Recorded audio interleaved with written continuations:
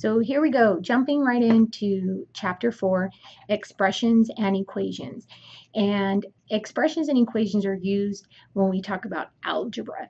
And so we're considered in pre-algebra and we're preparing ourselves for algebra. So here we go. Some of the questions that we have that we want to look at for the chapter are, what are some ways to model real life situations using math? And that's basically like what math is. It's a representation of the world around us. What does it mean to evaluate? How can we use our words to express math? What happens when things are not in balance? And what does inequality look like? So if you notice, these are things that aren't yes or no questions. It's stuff to really show you kind of the depth behind the material that we're learning. And you might not appreciate it as much now, but hopefully in a few years you will. So moving on. You've seen these two definitions before, this variable and algebraic expression. I just want to make sure you have it ready for your availability. So a variable is a letter used to represent one or more numbers. So here's just a couple of letters. In elementary school, you were used to maybe they put a box or a smiley face or a flower or something that was the placeholder for that number. And when we use a variable, we usually use a lowercase to represent a number. If it's an uppercase variable, it actually stands for some type of formula, like area equals base times height. The A would be capitalized. So with these variables, we make what we call algebraic expressions. So the algebraic expression, or some people like to call it a variable expression, I like to say algebraic expression, is an example like n plus 6. So if I was just looking at this and I was like, okay, I have a variable, I have an operation, and I have a number, I can give it this fancy name, because remember, everybody wants a fancy name.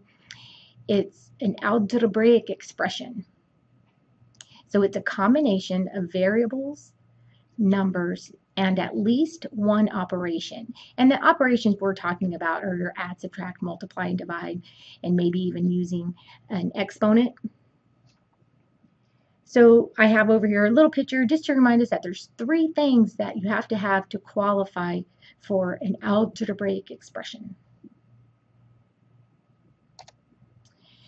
The other thing I wanted to remind us of, and we know this from doing the fantasy football when we have our expression that we use to put in our passing and our rushing yards and receiving and the penalties and the interceptions and the total points. So you've seen this before. I just want to make sure you have this noted somewhere. So for multiplication, there's different ways I can represent that. So I could say 5, this little dot, x, 5 smacked up against a parenthesis means multiplication. And then 5 right next to the variable is multiplication. It has to be a variable. If it was 5 smacked up against a 4, that's not 5 times 4. That's 54. Okay, so just make sure when you substitute in that you don't think it's a 54. So division, again, we've seen this from the beginning of the year when we talked about a fraction is a division, so you don't have to make a decision. We can either write our division this way or this way. I tend to write it as a fraction bar, and I think as you go up in math, you'll see that division is written more like this than it is this way, but it's the same thing. So we have to do something with these expressions. And so I'm hoping that you're pausing the screen, not trying to just write everything down while I'm talking. So pause it, write it down, and then you can listen. So we need to evaluate. So when somebody says to evaluate, you're like, I don't know what to do. Well, substitute the values for the variable and then simplify. So that's kind of long, and I'm like, I want to substitute the values for the variable and then simplify. I just like to say plug and solve. So basically you're going to plug in the number that they tell you and then solve it.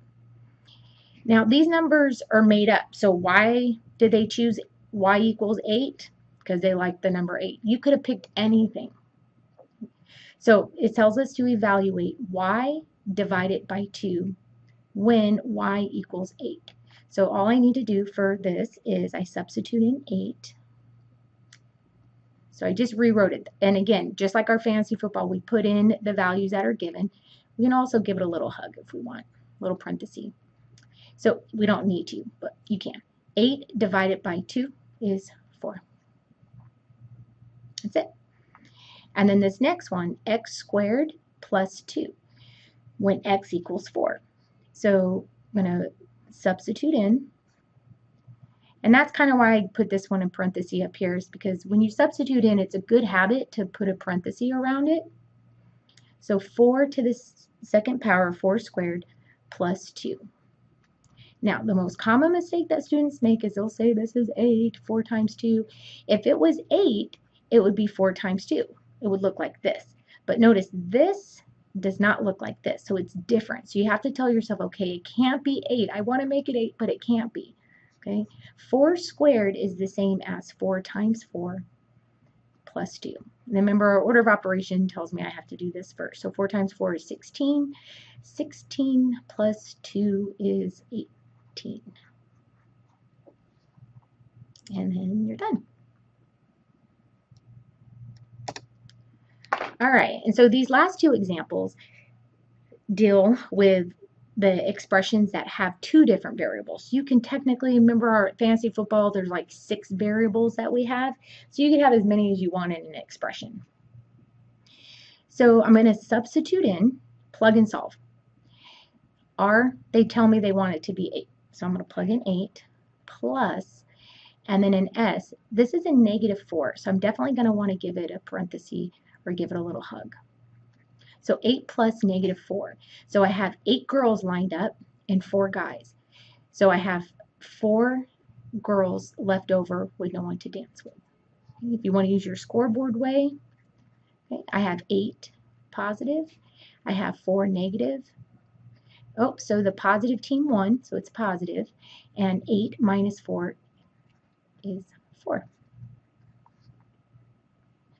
So then let's take a look at this one.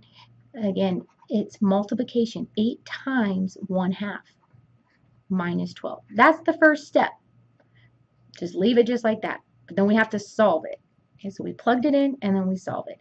So when we multiply a whole number by a fraction, I want this whole number to look like a fraction. So I put it over a 1. This is 8 times 1, which is 8. 1 times 2, which is 2. It's 12. Oh, 8 divided by 2, because a fraction is a division. 8 divided by 2 is 4. 4 minus 12. And you're like, we're still having to do with the negatives? Yeah, we still have to work with the negatives. So remember, you can use the keep, change, add a line, change the sign. You could visualize it. It's always a good start. So if I was adding a 12, I would go right, but I'm not adding, I'm subtracting. So I'm going to end up going this way. So I know I'm going to end up with a negative answer. So 4 plus the opposite of positive 12 is negative 12. Oh, so who would win the game? The negative team would win. And by how many points? 12 minus 4 is 8. So it would be -8.